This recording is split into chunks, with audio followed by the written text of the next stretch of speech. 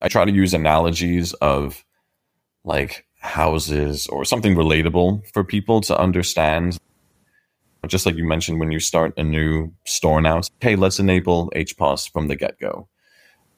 If you're building a house and you know how that house should be built for the purposes that house is going to have. And it's going to be your family house, like for the next 40 years or 50 years, right? There you go. Yeah. So you're going to make sure there's space for the pool, the playground, or fire pit, whatever stuff your family likes to do. You're going to account for all of that ahead of time. You're not going to just buy a plot of land and start building away here.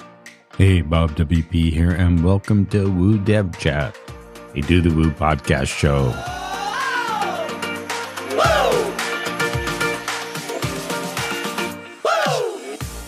This show is brought to you by Avalara, who want to help developers make sure their Woo projects are tax compliant and done right with Avalara's API. In today's show, I'm excited to introduce you to our new co-host for Woo Dev Chat. Meet Marcel Schmitz and Mike Andreasen.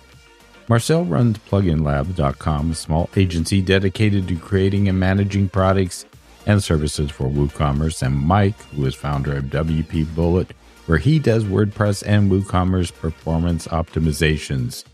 They are both WordPress experts at Codable, and I'm guessing they use their developer skills in other projects across our space as well. Each month, in addition to Carl and Zach's series, you'll hear them have conversations between themselves and with guests. Today, they dive into WooCommerce's high-performance order storage, or as you can call it, HPOS or HPOS, whichever you prefer. So let's join into the conversation. Well, hello, Mike. How are you? Hey, Marcel. How are you doing today? I'm good. How's the weather over there? Even 200 meters from here. Well, we have sunshine. There's no wind at the moment. Not rain. No rain at all. Finally feels like May in Porto. Spring. Finally, right? Yeah, no more rain. So, what have you been up to lately? Tell me about what you've been working on. Well, I have a few clients on WooCommerce who have been migrating and testing the HPOS update, or HPOS. Oh, okay. And a lot of them are a bit confused. They are expecting huge performance improvements, and some are seeing some, and others are not seeing what they expected to. And so I'm trying to help them figure out what's going on, and also doing a lot of cleanup afterwards to help, improve the health of the database, cleaning up the post table, post meta, that kind of stuff, whatever. Seeing what can be removed without breaking stuff. That's always the fun part of what we do. So that's funny because I've been working as well with that lately, and I have been working with some rather small databases where the performance is probably not that much important or not that much visible when we do the migration. But there's another one, a big one, that it's reducing a lot the database size and also the performance in the backend operation, primarily because they do operate with a lot of third-party people that accesses order data, and they're seeing huge advantage. But before we go deeply into whatever we do, I think we first we have to agree on, is it HPOS, HPOS? How are we going to call this thing? I'm good with whatever. I've never heard it said out loud until recently. Exactly. So I've always just read the abbreviation in my head. I think HPOS lets us move faster instead of HPOS. There's more pauses. So let's HPOS it, I think. Especially for me as a foreigner, and HPOS it's a mouthful for me. So HPOS, I think it's a good compromise. Sounds good. HPOS. Okay. So maybe we go ahead and explain a little bit what HPOS is, because it's been around for years, I would say. And maybe it's important for us to let everyone know. Well, people listening in probably might already know. HPOS is just basically a new database table collection that WooCommerce introduced that will allow shop owners to migrate the data that they have for their orders that were and are still living into posts and post meta. And just talking about having orders stored in a table called WP posts is like already a little bit scary, right? Like Okay, that's fine. And then we have the post meta, which collects all the information about the order. And yeah, that's an issue, right, Mike? Why is that an issue?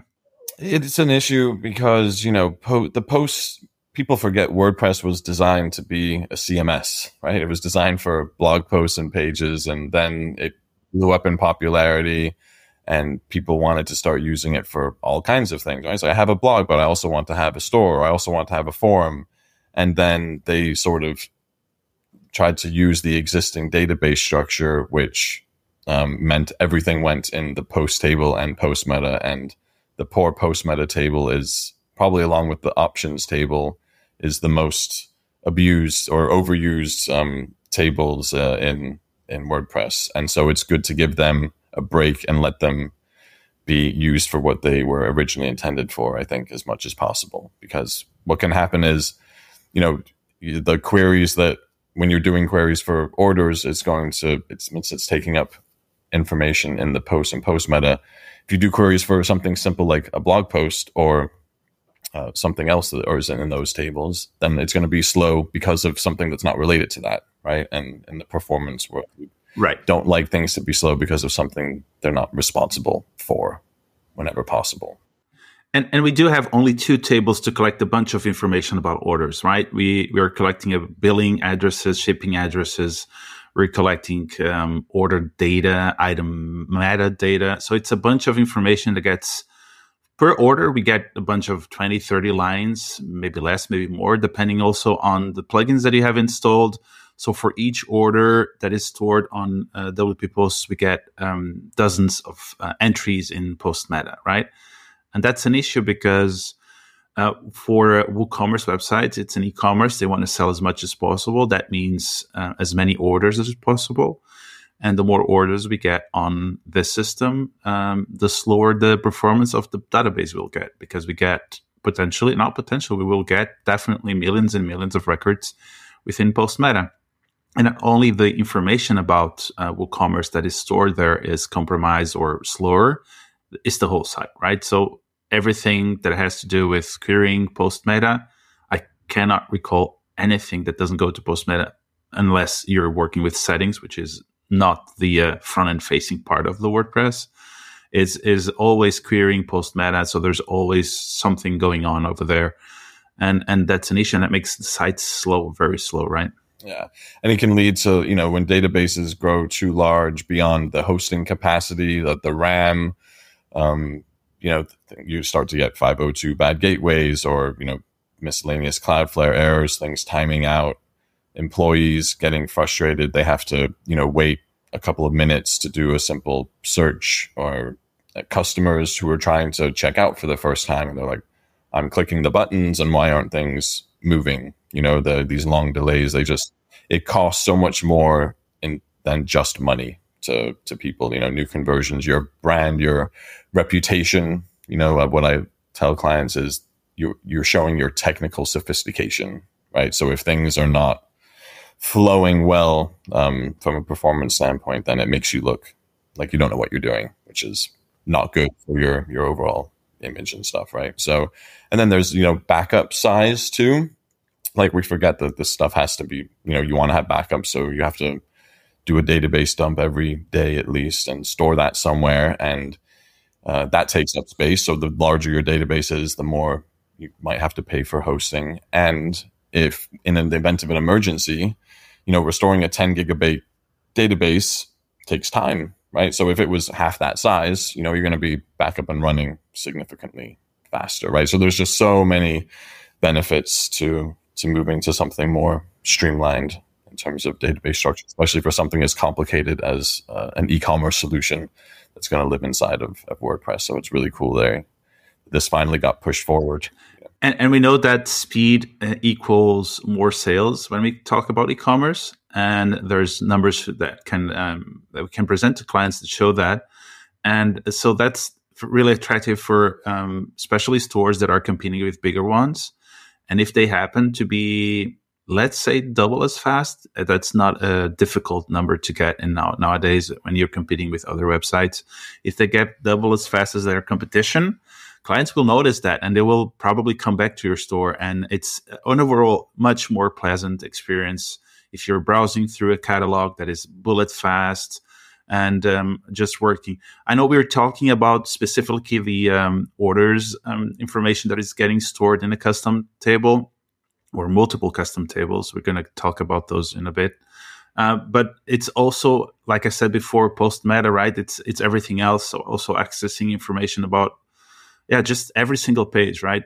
And so if you have a faster website, you have more sales. And cost here is not that important. And it's not that difficult to migrate, or is it difficult to migrate to HPOS? What does your experience so far tell us? So I typically work with larger stores, or at least stores that are more complicated. So, we're talking databases that are 10 gigabytes, 15 gigabytes. They're significantly large. So trying to do the migration inside of the browser, it's relying on action scheduler firing and all this other stuff through those requests. And CLI is always my preferred method of working when it comes to this kind of thing, because those timeouts that exist in PHP FPM for the front facing don't exist in CLI. It's usually set to -1 or 0, whatever it might be. And then you can use screen, right, to create a session so that even if your laptop goes off, it still keeps running in the background. And you can use the skip plugins flag with WP CLI. So there's a certain plugin that doesn't matter for the processing of the data for the migration or other tasks, but it's still, WordPress is still executing because it thinks it needs to. You can skip that. There's just gives you so much more flexibility and power working through the CLI. So I think if you document things well, I think we both use Notion, right? So you can make pretty documentation that's really easy to follow with the code blocks and this and that, and put our links in for the documentation that we find. And then you can paste errors and, with the little collapse thingies to make it not take up too much space. So I think it's easy if you know how, right? It's a good quote in general. But it takes a lot of exploration, I think, in the beginning for professionals like us, because we really want to make sure what we're communicating to the clients is accurate and represents reality, right? And there's a lot of testing we sort of do to make sure that right. Correct. So what about your experience? Is that do you find something similar or? Right. So the little store client was more about the client coming to me and saying, hey, I have heard about this HPOS thing with WooCommerce. It's supposed to increase my website speed and it's a better way to store. I just heard good things about it and I want it in my website. And so that was it. And when we're talking about small clients and small stores, usually those are made almost 100% by the store owner. So they set up WooCommerce, they choose the plugins, they install the theme, they configure everything around. So most of the cases, there's no technical background, and they just go with tutorials and information they find online, and they just start building their website, right? And then it suddenly becomes a successful business. They have sales, they have people coming in, they have more products that they want to display. And it eventually comes to a point where they need professional help, right? And sometimes it's easier things like changing plugins behaviors or adding features to the existing plugins. Sometimes it's performance. Yesterday it was running fast. Today it's not opening at all. So there's a bunch of stuff. And lately I have been having other clients coming in saying, I heard about HPOS and how can I press here this button and activate it? It says here it is not compatible with 44 plugins that I have installed. I'm just exaggerating a little bit, but we do have websites that have like under 40, 50, 60 plugins installed in this kind of clients where they do everything by themselves. And there's nothing wrong with that, but there's compromises when it comes to installing so many plugins. So when activating HPOS, it's going to tell you which plugins are not compatible, but there are two ways we're going to do this. And this first client that I had a bunch of dozens of plugins, and we had two situations. One was there were plugins that were not declaring that they were compatible with HPOS, which you as a plugin author should definitely look out for, and specifically and explicitly say you're compatible with HPOS. And there are other ones who will be scanned by WooCommerce and show as potentially incompatible with HPOS. And so there are different modes when you activate HPOS, right? So there's the legacy mode, there's the pure mode, let's call it like that, and there's also one that allows you to go back to the previous version. And so the decision here is eventually what can I do with these plugins, right? So what can I just uninstall them? Can I contact the authors? So basically, most of the clients that were not able to migrate to HPOS right now were because plugin authors didn't support this correctly. And that has been my experience so far. So I had a bunch of clients coming in asking for this, and me having to explain sometimes during non-paid hours why it's not compatible. And sometimes, just 2 cases right now, one small and one very, very big, where they said, yeah, we know about this. We know you need time for discovery to just go through all the plugins list and make sure that they are compatible. That's super important. And also to make sure that you rehearse this migration, or that you do testing before you actually commit to the client and go and say, yes, we can migrate successfully. I'll make sure that works. So I don't know about you, but I feel like you cannot say to the client, well, we'll do this for sure. Stay rest, just go back to your thing, sell your products. And when you come back in 2 weeks, 3 weeks, 8 weeks, it's going to be migrated to HPOS. That doesn't work like that, right?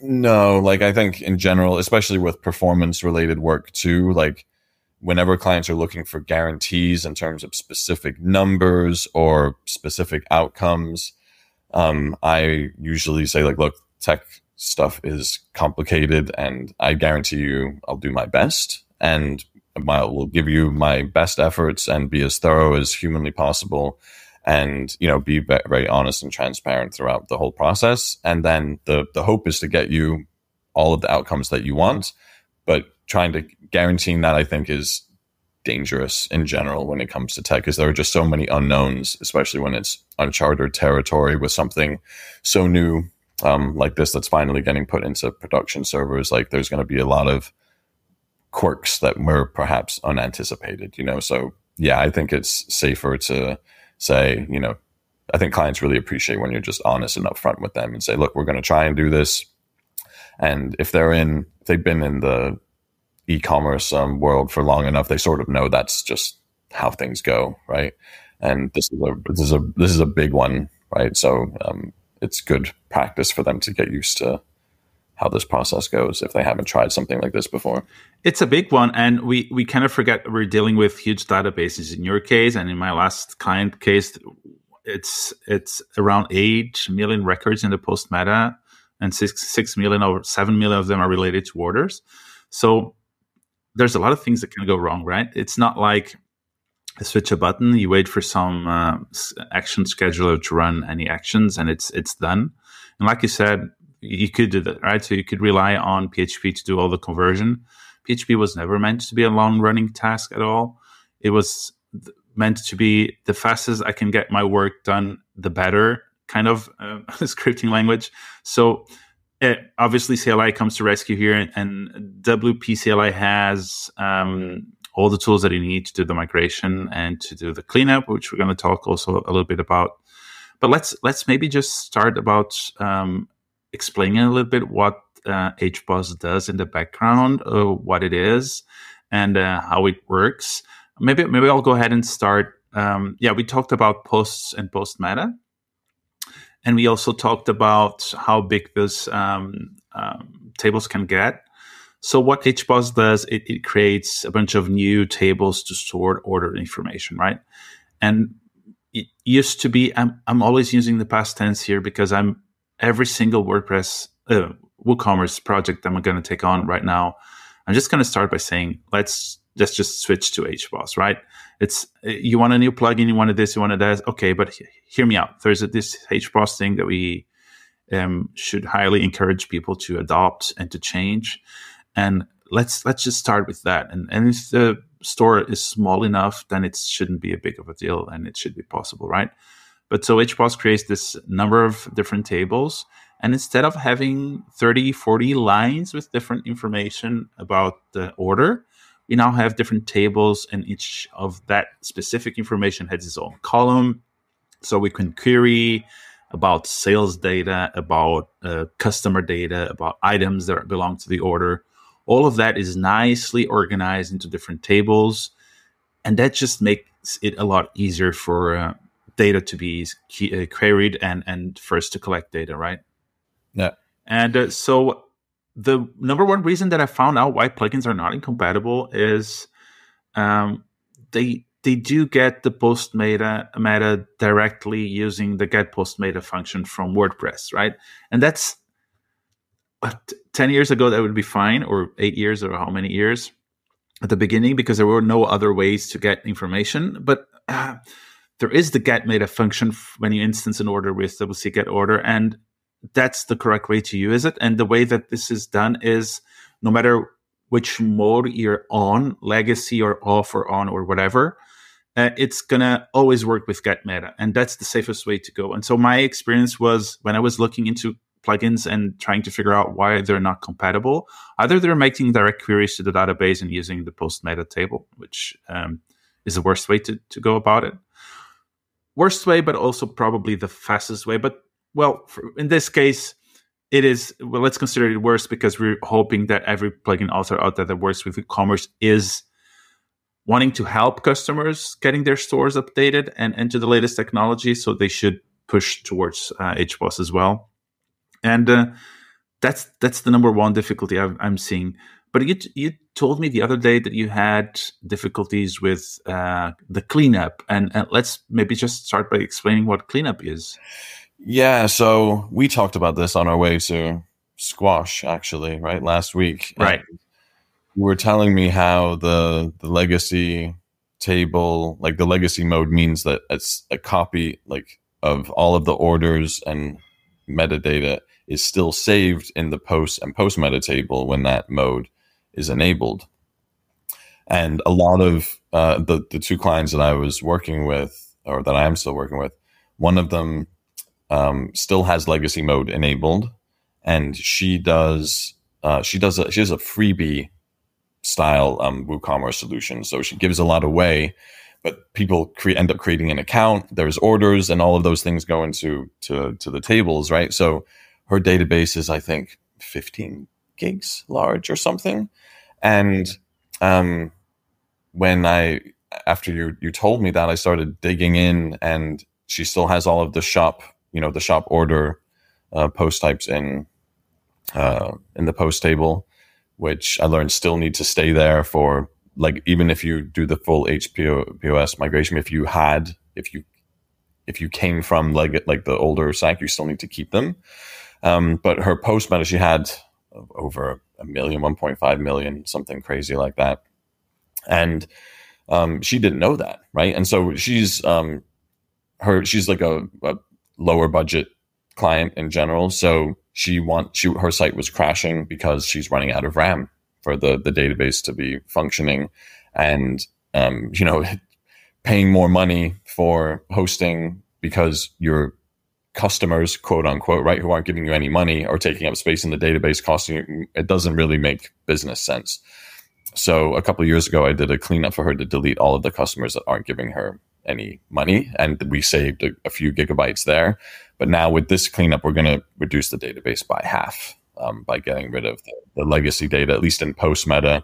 I told her we'll keep the shop orders that will turn into shop order placehold in the meantime, and then we'll set something in the future for in a year or two to clean it up.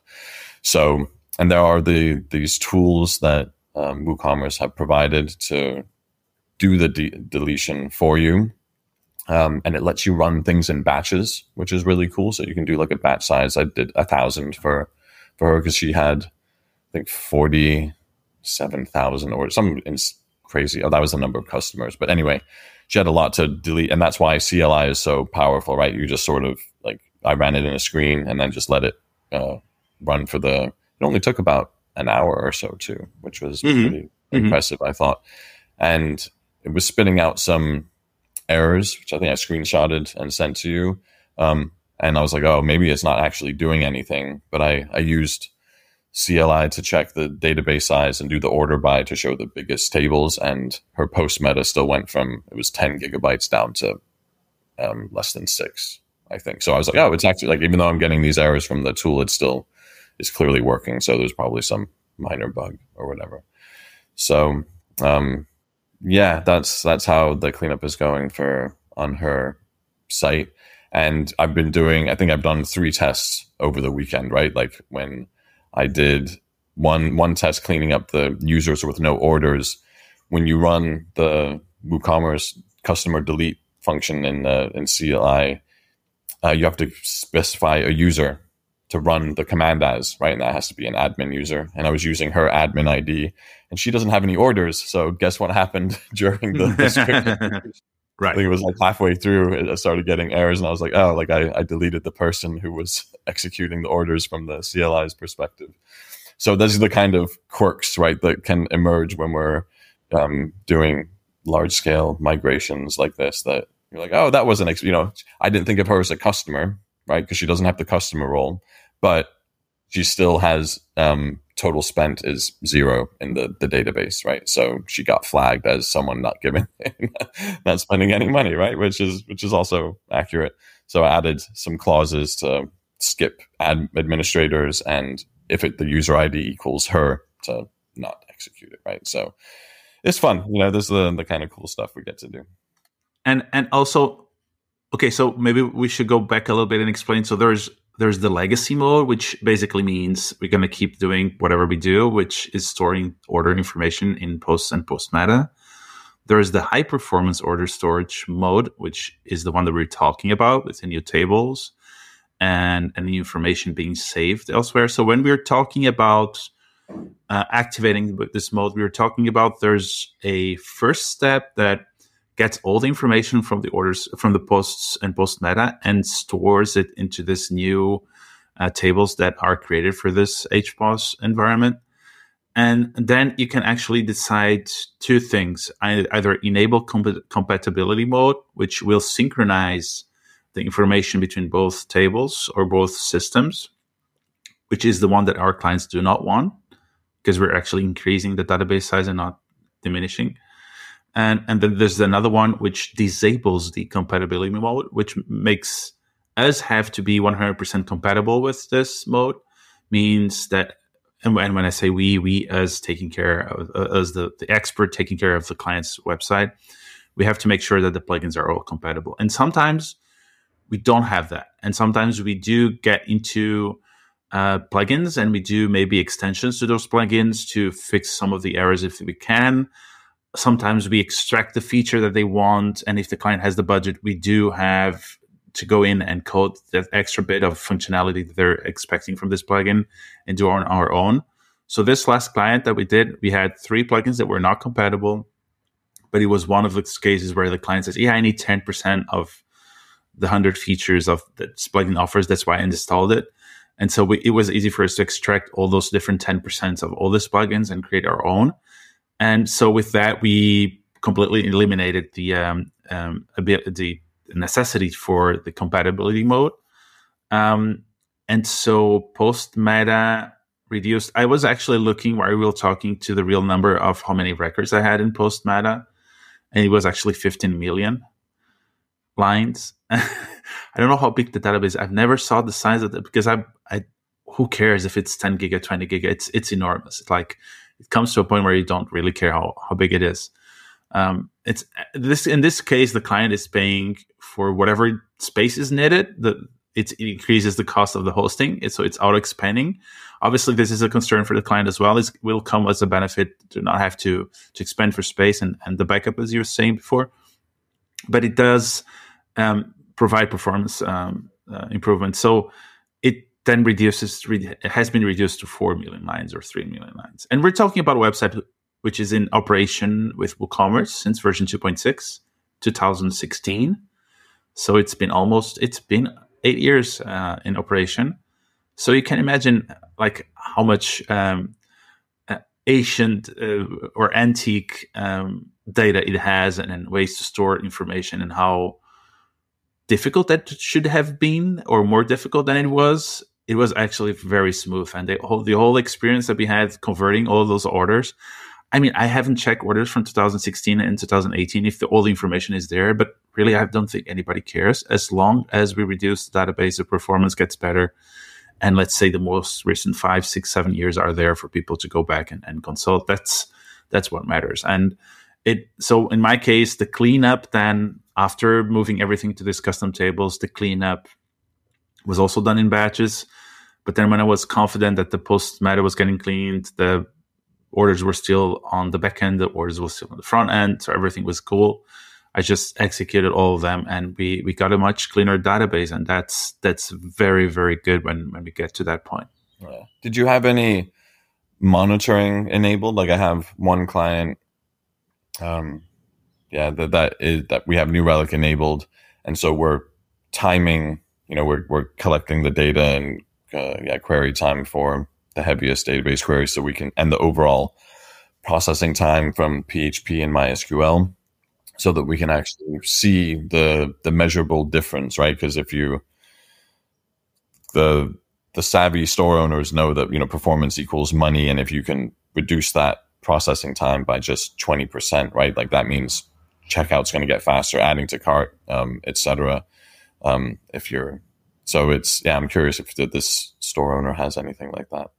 So in this particular case, we do have the ability to monitor that, but we did not monitor before we converted, because the main concern there was to improve performance overall. It was not specifically for HPOS. HPOS was a component of a whole project, so it was more about fixing HTML stuff on the front end that was just causing some CLS issues. It was causing some other performance issues, and the project was more about getting the performance better, and a small part of it, maybe a big part of it, it was not measured. It was HPOS. So what we're going to do now is, the story is actually going to go live this week, and what we're going to do is we're going to monitor for long-running queries on the database, and we're going to monitor a little bit more about other stuff as well. And so I will have the comparison. The client in this case is not waiting or not expecting for this was before, this was after in terms of the database. It is more expecting, we monitored how the loading time was before we did the change and how loading time will be now. And so we will measure, the website did take 5-6 seconds to fully load in the previous version, and it's now taking less than 1 second. So you as an expert in this area can imagine how much that will affect sales.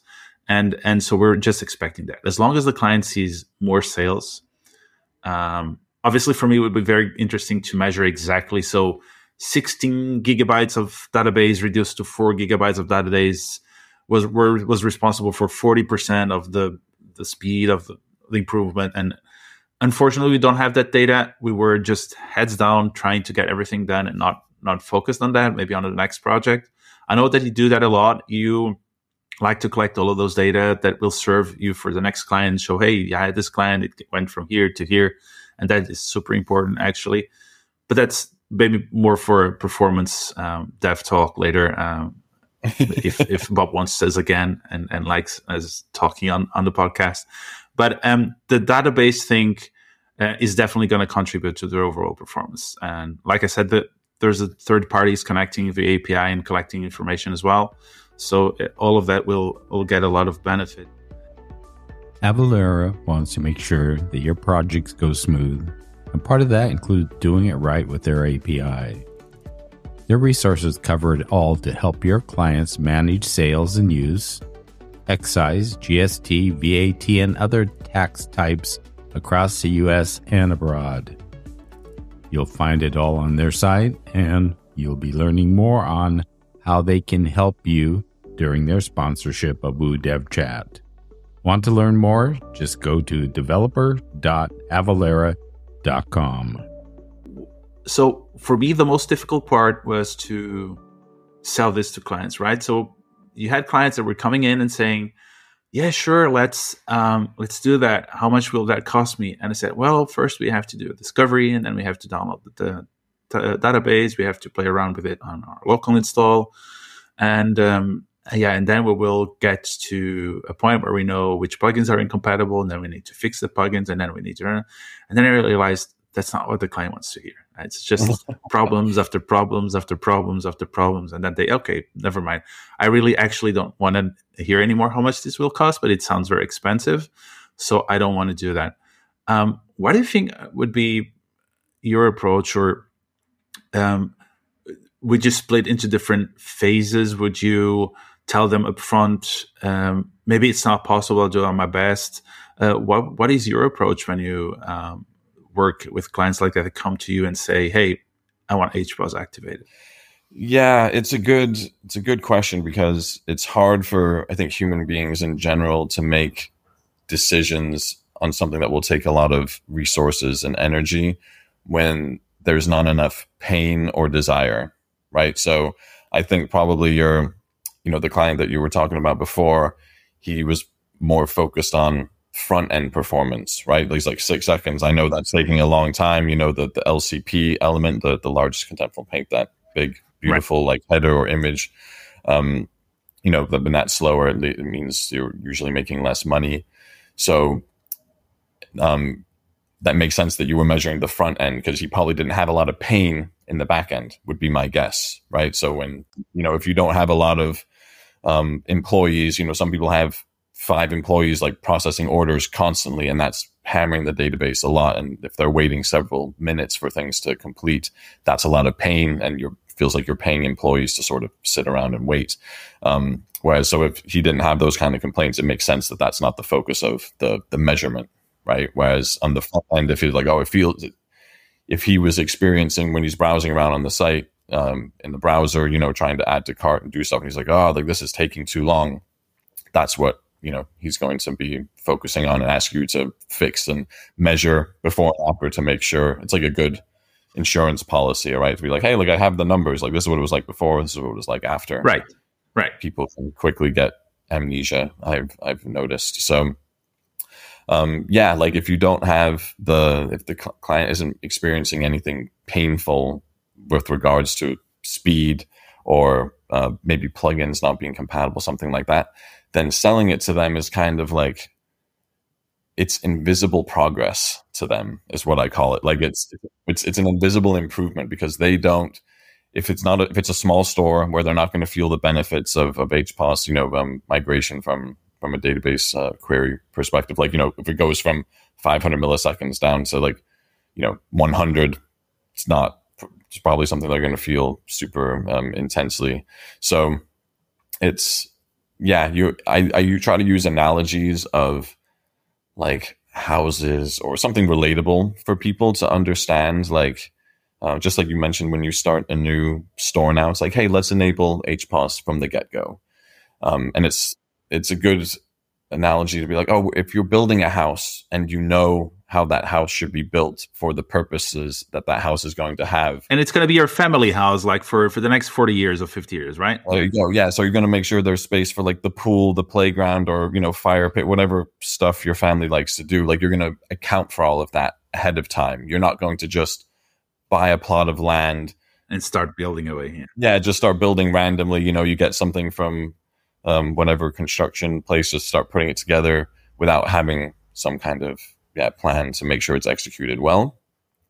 And when people start to, like the foundation of a house, for example, right? Like that needs to be changed once in a while. Your car, right? Like it has to be maintained, and, the engine has to be, tuned up and all that stuff. So things like that, clients tend to have a bit more like, I know what happens if I don't take my car to the mechanic every once in a while, right? Like, because it's a car and a website have a lot of things in common. Like, we expect it to just do what it's supposed to do, right? Like, I bought it and it's just supposed to do this thing forever. Like, I keep putting fuel in it. In this case, you keep giving it internet server resources. It's supposed to just keep doing that thing forever, but and not ever break. Yeah, not ever break, right? And it's like, well, things need to be, you need to tighten some screws and bolts here. You might need to replace a part or upgrade a part because it got worn out because of excessive use. And so I think when those are the markers of a reasonable and good client for me too, when they can take these on board and be like, okay, like I get that you're not just trying to take my money or do unnecessary work. Like we have the best interests of the client at heart. And, our goal is to help them succeed for the duration of their store's life. Right. So however we can do that and communicate to them, like this is, for the longevity of your store's life, and so that it's going to perform well, be easy to maintain, and have less headaches and nonsense going forward that could be avoided if you go through this like slightly painful, might feel like a waste, quote unquote, of money to them, but it's like an insurance policy, I think, going forward to get this stuff done properly and earlier. And then on the other hand, you have those clients who have really problematic websites and they're desperate, and those are actually a lot easier to sell this to them.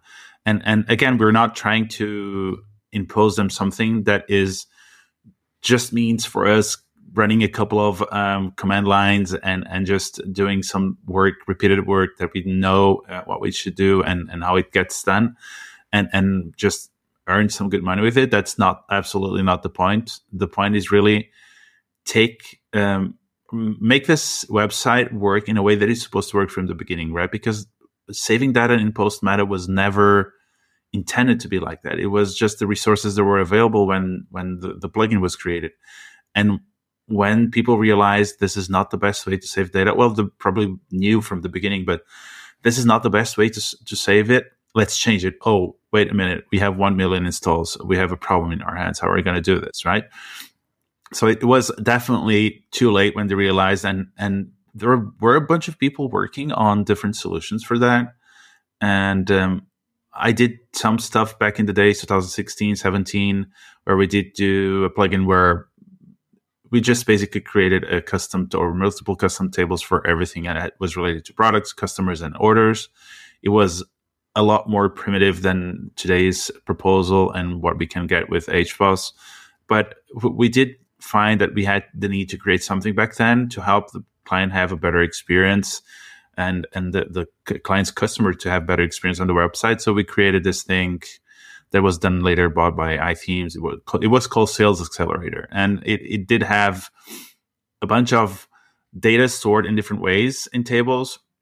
But the main goal of that was to create good analytics, right? Some good records that it could go back and analyze numbers and collect information about how sales are doing, average sales orders, how the most spending customers, the last sold products, all of that, right? It was very difficult to collect that information from post meta and the number of inner joins and all of the parameters. And then you had to query in the post meta and the keys and values and all of that. It was, for us, developers and experts and programmers looking at that code, at SQL queries. I think it would be actually a good Netflix show to show them queries and see how long they would take to figure out without touching any keyboard what that query would do, because they were so unreadable and so difficult to just to generate them and make them work, right? And so now that we have HPOS, and what we did back in the days as well was just we collected a lot of statistical data while we were creating the orders, right? So it makes a lot more sense while the order is being done and created and data is being collected that you do some calculations ahead and store the result on the table, right? And then later on, if you want to consult that information, it's a lot easier. You don't have to do all the sum before you do the statistical data. Everything is already there. So right now, on the current solution, you do have a WooCommerce table that is called, I was trying to figure it out, but it ends with underscore analytics, underscore records. I can't remember exactly, but we have a special table now dedicated to information about total sales, about net sales, about customers, and all of that. So it is a lot easier. So my point coming forward now will be, you maybe won't get a lot faster website. It won't be that much visible of a result. but you get new analytics tools and you get a lot of information that you can collect about your customer that would probably harm your website's performance while you were looking for that data, right? We must remember that whatever work you're doing on the back end, unless you have a very, very good hosting service, whatever long running query you have on the back end is also going to affect the front end, right? So you have customers visiting your website. You don't want to collect information, statistical information, and having this long running queries while customers are visiting your website. So that will be my selling point coming forward. Like, you have a lot more information. It's a lot easier to get billing, shipping information and collect all of that data, because I think that's a good selling point. That's something that the client wants to see, how well it's performing, and maybe also what is not working, what I need to fix, right? And so maybe we'll see some new plugins coming up that will take benefit of this and put AI on it and do recommendations for how to improve your website and sell more products and things. Yeah, that's a really good point, actually. There's a lot of, I have a few clients who say that unless you're using Metric, or Metoric is how it's spelled. Metoric, yeah. Like getting detailed intelligence things are very right difficult with WooCommerce. So it's really good to hear that they're doing this kind of improvements, because you need insights like that to be able to take intelligent action, right? So even if like they're not going to feel a huge performance, which is that's how it's been sold, right, to the community. I think it's like, oh, it's going to fix this and clean up the database, but giving these extra bonus features of data intelligence is super, super valuable. So did these things used to be generated by like SQL sum sort of thing on the fly if you wanted to generate something like this before? Okay, yeah. So now it's just done with PHP on the fly and then stored as a value in the database instead. Correct. Exactly. And even total sales, or if you have an order with 30 lines or something like that, you would need to sum them all up to get some total sales as well. And I just looked up the table we're talking about is WC order stats. That's the one that we have information about the number of items sold, total sales, tax sales, the shipping total, net total, if it is a returning customer or not, which is like one of probably the most valuable information ever. And then also it has information about the addresses, which is something like we don't think about that much. But if you have customers that are doing their own shipment from their warehouses and all the invoicing and all of that, like billing and shipping information, being easy to collect them and being easy to extend them is super valuable. And it also feels like you still get an orders and orders meta table, but it's not like the total amount or the billing email or the stuff that you use more in terms of when you want to know information about an order is inside orders meta. So they've divided this, like the most important information they think, they still are recording that on the orders table, so on the main table. And the orders meta has done the rest of it, like many third parties. Just meta keys are stored in there and meta values and all of that. One thing that I wish would come in the near future, and something that I've observed when I was looking for ways to do that custom plugin that I talked about that would take all of that functionality from those other plugins, would be for us plugin developers to register just our own metadata. So you get custom tables for all the metadata that belong to WooCommerce, but you as a plugin author, if you want to have your metadata and you want to store your information in regards to whatever activity you do around WooCommerce, you have still to rely on the post meta, right? So if it is something that, I mean, as a plugin author, you could build your own custom table and you could be responsible for creating it and not populating post meta. You would be probably responsible developer thinking about that long term. You want your plugin to be successful and to be used in large scale websites. So you would probably do your own custom table. But nevertheless, there's all these in between the plugin developers who are not thriving for the most sales number, and they do use post meta. And so what I would like to see is maybe WooCommerce come up with a solution that would allow you as a plugin developer to register your own meta, and that would create either a custom table for you. It will manage that custom table, or it would be in an environment where you would not use post meta, somehow some other solution. Because if you do HPOS and you're happy and now install a plugin that will save 3 lines in the post meta because you have 500,000 orders, you go back to the old problem that you had before. Not as much as you had before, but it's something that it still needs to be accounted for. I was just wondering if there's a way that we could warn people, or if there's if there's something that the WooCommerce core plugin could say, oh, hey, it looks like you just installed this plugin and we noticed it's doing, that probably is a big ask, but it would be, because a lot of, store owners, they are always testing new features. I'm sure you see this all the time, right? They're always looking for a new toy or a new feature that will enhance the user experience or make life easier somehow. And they think, oh, it's just one little plugin, like all plugins are innocent until proven guilty kind of thing. And like it would be nice if there was some way for people to be warned, like, hey, this, is going to get you what you want, but it's doing this thing in the database, which could give you problems in the future, especially if it's something that, a lot of clients seem to just want to test things to see if, does this have legs? Is this actually going to be effective and help my business, goals?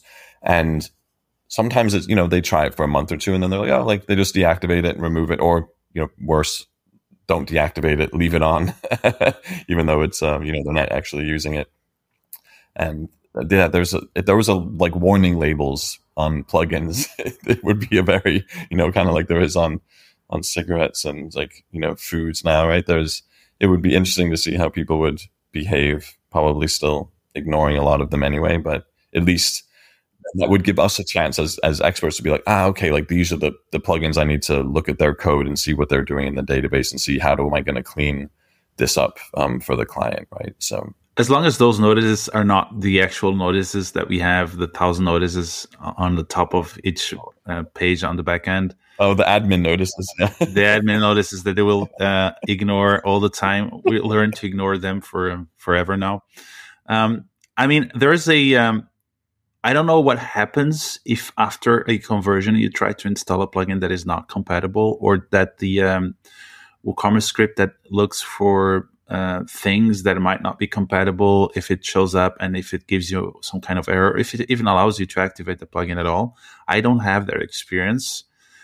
It's actually a good test to do before we do the final delivery this week. Like, try to install one of those plugins that were marked as uncompatible while you're running high performance order storage on, what it does, if it allows you to even activate the plugin or not. But it's a good point. It's something that we as experts could eventually propose. We have this way of communicating back to the WooCommerce developers team that with tips and recommendations and whatnot, and we are talking to the clients directly, right? So we know what are the problems that we are facing and why this is not getting adopted on a higher rate than it is right now, and making sure that we have clear communication about what is the issue with the plugin, why it's not working, and maybe throw in some tips on how to solve it. Or I know it's very hard because there's millions of plugins out there, but a little bit more information and more transparency in terms of why that plugin is not compatible, would be not compatible, and how it behaves would take a little bit of the anxiety away from shop owners, and it would make our lives easier as well as experts to tell them, hey, this is the official list that is not compatible, and this plugin is not because of this plugin is not because of that. I also can imagine that a theme large like this needs to focus on different areas, and this would be probably one of the least interesting areas for them to focus and really give detailed information about plugin incompatibility. Maybe it's something that we can work on and try to figure out how we can detect those kind of stuff. I mean, we have friends who work with security analysis plugins that detect the most obscure and undetectable to the human eye things that are happening to code and create vulnerabilities. But the same logic could be applied to this. I mean, there's a lot of techniques that we can use to scan a plugin and tell them what's not compatible, why it's not compatible, and where it should be fixed, right? I'm thinking of like, can I use this, right? Can I use like equivalent, right? And then you sort of have a mass aggregated thing that could collect data if people would opt into it during, you know, an HPOS migration test, right? Like there's something, it feels like there's some possibility there to do something cool that could be really helpful for the community. Right. And if you do this test, I'm curious about activating a plugin or trying to install a plugin that is not HPOS compatible.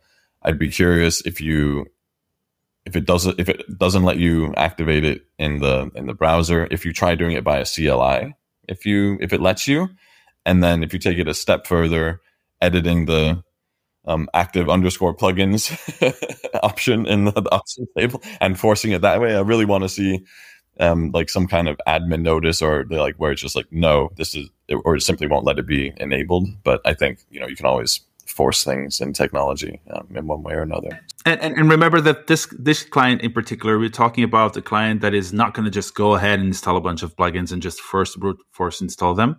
But this is not the target that we should be focusing on if you want to have a high rate adoption of HPOS, right? Those bigger clients, they have the budget, they have the understanding, they know how things work. They're not the ones who are problematic after the conversion and maintaining this running. We're talking about the bigger cut of all the WooCommerce users and customers that are shop owners that built it all by themselves. They don't have the time or the money to spend on experts. And so from when adopting HPOS, they should be somewhat provided with tools that enable them to make the right choices afterwards, right? So, and not mess everything up again. It's very easy to just give up and go back to whatever comfortable situation we had before. And so that's what we want to do. We want to really make sure that we provide them with tools that they know about why it's not possible to install that or work with that. And so that's definitely something that we need to do. I don't know any can I use website related information in regards to this particular subject out there. Maybe I'm not 100% knowledgeable about that, but that should be a thing that for the listeners to maybe chime in. And I'm not sure if there's any comment section or anything like that in the podcast, but yeah, just reach out and let us know if you found something in regards to how we can test if plugins are compatible or not. The whole thing is about making the customer, our customer, so the shop owner feel comfortable about when we're going to do this conversion. And now it's the time to do it.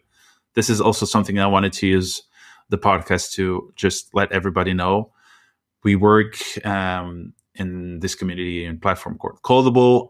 Codable, we have a lot of experts working with WooCommerce websites, and we have very knowledgeable people there. Special shout out to Edith.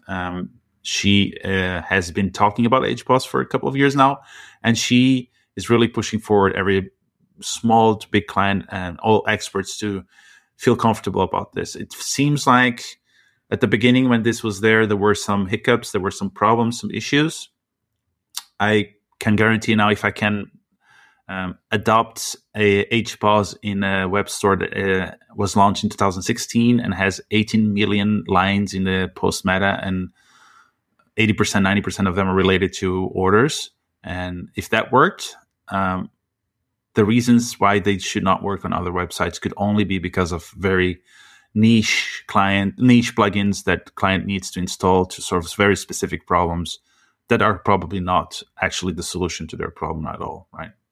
And the cool thing about Codable too is we have Slack channels where we all share information. We share the challenges that we're facing with client stuff and the solutions and working together. It's a beautiful community and a lot of really smart people there who are very tenacious and really, almost compulsive problem solvers, right? Like we want the answer, we want the solution, and it's being able to share that with others and help clients be happier and have a better life is just super rewarding, right? So definitely a good place to go if you need to find someone who knows what they're doing or will at least do their very best to make sure they know what they're doing, right? So, right. And as you said, if they don't know 100%, they're not going to do it. They're going to ask other people within our community. And from all the 700 something people that are on the platform, 2, 3, 4 of them will have an experience with that, and we'll let you know about how it went and how it's supposed to go.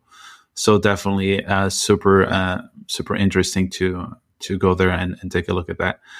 I was trying to stall this like last minute that we have on our end to actually activate a plugin that we marked as incompatible after our conversion.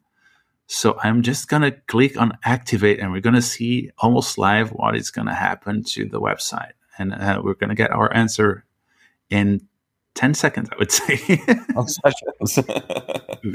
Live demos always go well, right? Like blue screen of death for Bill Gates. Right. But no one can see your screen, so maybe that removes the curse. Okay, so it did let me activate, but there's a big notice, an admin notice, go figure. Okay.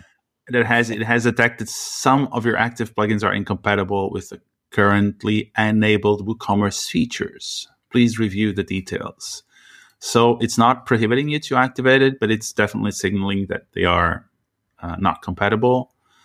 And then if you go to click on the link that it has on the notice, it goes to the plugins list, and it has a new filter called incompatible with WooCommerce features, and then it enumerates all the plugins that are active and incompatible with the features.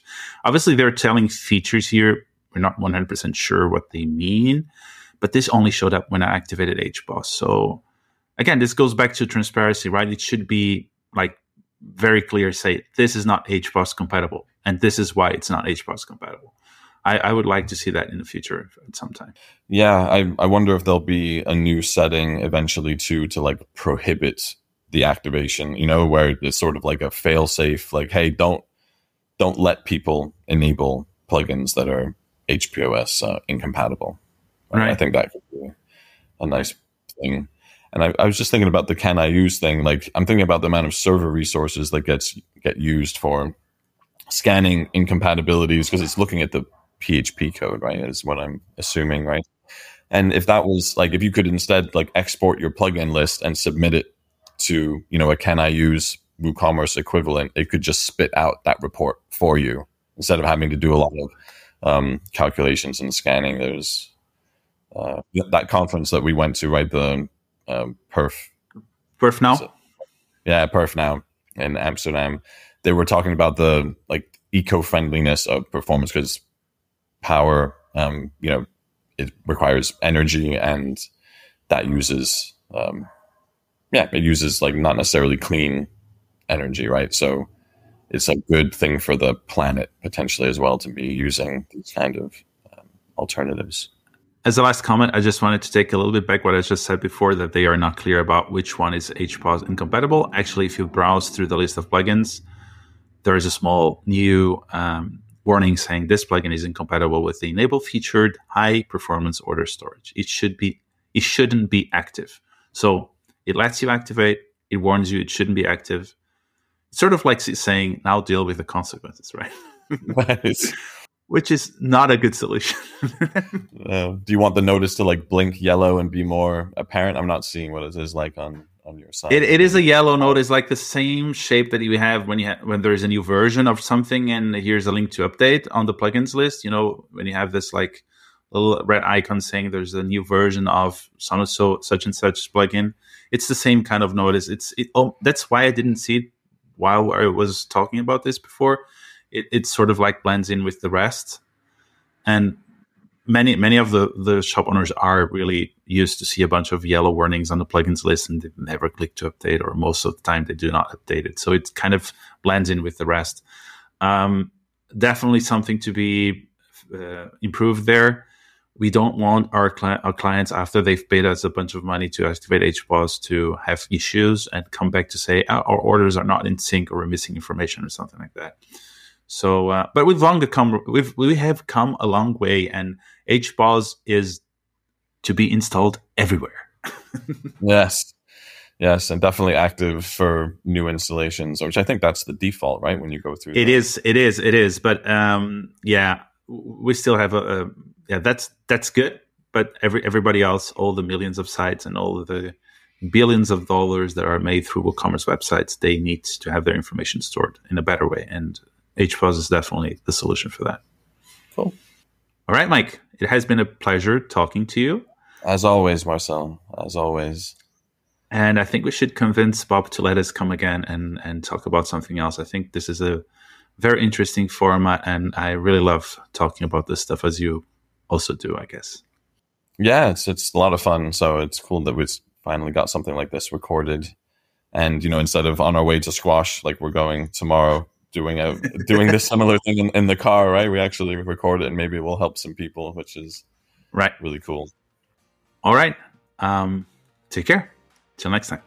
Hey, Bob WP here. And I'd like to thank Avalara.com for their support. Please consider checking them out. And again, thanks for tuning into Woo Dev Chat. And if you're not subscribed, just visit dothewoo.io/subscribe or find us on your favorite pod player. And remember, you can subscribe to any of our shows directly or hear them all on our full Do the Woo channel feed. And lastly, we welcome your thoughts, insights, and feedback on all of our episodes. Just head over to dothewoo.io and leave a comment. So, until the next time,